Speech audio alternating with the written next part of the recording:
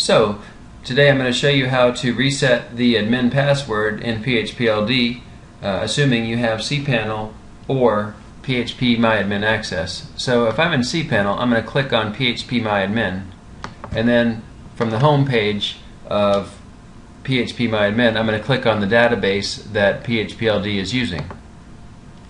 I'm going to find the PLD user table and click on that. I'm going to click Browse. I'm going to find the admin user, usually it's the first one, ID 1, and I'm going to click Edit.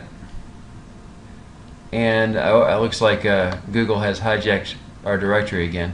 But we have the admin login, and then we have the email address. And those are the two things you're going to need to reset the password. So once I've done that, I'll just click Go, and that'll save the information. So the main thing I want to do is change the email address to my email address so I can receive an email there.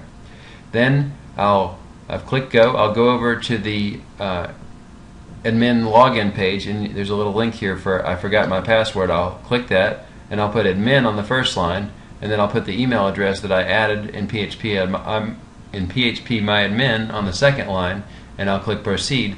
Then it's just going to email me my password, and I'll be back in business. So I hope that helps you if you got in a bind, and good luck with your directory.